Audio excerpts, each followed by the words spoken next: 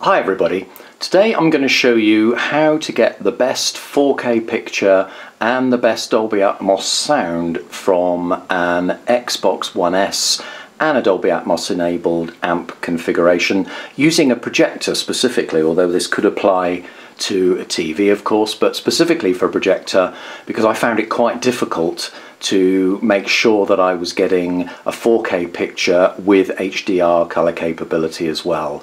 So let's go through the items one by one and I'll show you how you can make sure you're getting the right thing.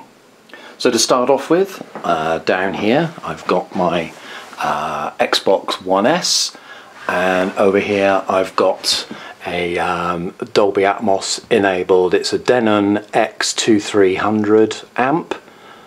And up here I've got the new Epson TW7300 4K projector, pixel shift projector, not true 4K, but it does produce 4K and has HDR capability. So I'll show you the problems I have. It's not easy to fix, but if you follow this you should be up and running very quickly. So they've done some Xbox updates recently. It's now the beginning of April. They were rolled out at the end of March, and firstly you need to make sure that those updates have indeed been applied to your Xbox. This is what the new homepage looks like. So if you go across and then you need to go to settings, and we have a look at settings and then go across, there will be system, and then you go to updates and you click on latest console update status, and you can see that mine was updated on the 31st of March and the last check was the 5th of April, and the latest status is the last update was successful. So I know that I've now got the ability to send bitstream to my amp, which is what you need to get Dolby Atmos. So what you'll be looking for is you need to go back and you go to display and sound and you go across to audio output, and you'll see now this wasn't lit up before, but it now says bitstream out. These are the different options, and bitstream out was grayed out before, but it now says bitstream out, and you need to make sure that that is selected. And these, if you're using optical, you can do the same thing. I'm using HDMI out for mine, and the bitstream format set to Dolby Digital. So once you've done that, it's not as easy as that. I thought that was all I needed to get Dolby Atmos, but on my amp I was still not seeing the Dolby Atmos symbol. It just said Dolby Surround. So what I found out you need to do is you go down here to disc and Blu-ray, and you go across to Blu-ray and you select that, and there's this thing at the bottom here, let my receiver decode audio, and that needs to be checked. Once that's been checked, you will get Dolby Atmos coming out of your amp. So that's the most important thing. Why they've kind of buried it away there, I don't really know. So that's how you get Dolby Atmos. Now the next thing is to check that you're getting a true 4K picture being output from your Xbox to, in this case, your projector, because some projectors and TVs have different input settings and you may think you're getting 4K but you may not be. So you go down to display and sound, and this time instead of audio output you click on video output, and you'll see at the moment the TV resolution is set to 1080p. Now you want to just select that and move down to 4K UHD, and that'll just take a few seconds. This has just been had an update, which is why. So you then click on yes, you want to keep that resolution, and it will then go to 4K. There we go. Now as it happens with my particular projector, you're moving over to video fidelity, and the color depth for projectors is different, and I found out by looking at the manual that my projector can only take 10-bit. So if you look at the options here, there's 8-bit, 10-bit and 12-bit.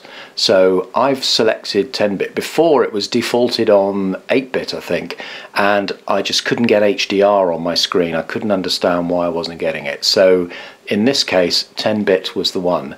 But that still didn't work, and I looked further and went to the advanced video settings over here, and what I found out online was that the projector doesn't like the 50 Hertz refresh rate. It only likes 24 Hertz. So they were all checked when I looked, but I've turned off 50 Hertz so that it defaults to 24 Hertz, and you must also check that allow HDR is checked, and obviously allow 4K here as well. Now the other one little nugget that I did miss was this one here. This one wasn't checked, which is allow YCC 422. That needs to be checked, or it certainly does for my projector, and when I checked all these boxes, I was indeed now getting 4K and HDR, and now I'll show you what they look like and how you can check that you are getting those on your screen. So the first way of checking is you go down to 4K TV details. We're still in the advanced video settings here. Select this, and this will tell you some information about what you're connected to, and it says my TV supports 4K, which is good. It also supports 4K 10-bit at 24 Hertz. Now that's the critical thing for my projector. It works on my TV fine before, but it didn't work on the projector. Now that does work. It says 50 Hertz is turned off. That's because it didn't work when I had it switched on, so that's okay. And it says it does not support 4K 10-bit at 60 Hertz, but we know that because we selected 24 Hertz, so that's okay. But any apps that do use 8-bit will work because it does support it. But the critical thing here is it says your TV supports HDR video. That needs to be ticked, and when it does do that, then you're good to go for watching Blu-ray movies. So I'm now watching the BBC Planet Earth 2, which is a Blu-ray, 4K Blu-ray with HDR capability from the BBC, and I'm watching that on the projector. So I'm just going to show you how you can check that you have got a 4K picture. So I'm now going into the menu for the projector. I'll just zoom in a bit so that you can see that a bit better.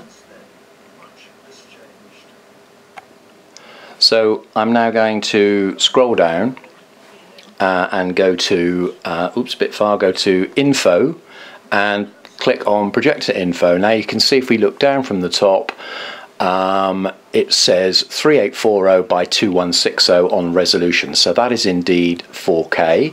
If you look a bit further down, you get to color depth, and that says 422 12-bit, which is what we set up in the Xbox settings, and the color format is HDR2. If that wasn't receiving an HDR signal, that would say SDR. So we now know that we're getting a true 4K image with HDR, and very good it looks too. So the last piece of the puzzle, you've got your nice 4K HDR picture. You now need to make sure that you are indeed getting a Dolby Atmos soundtrack.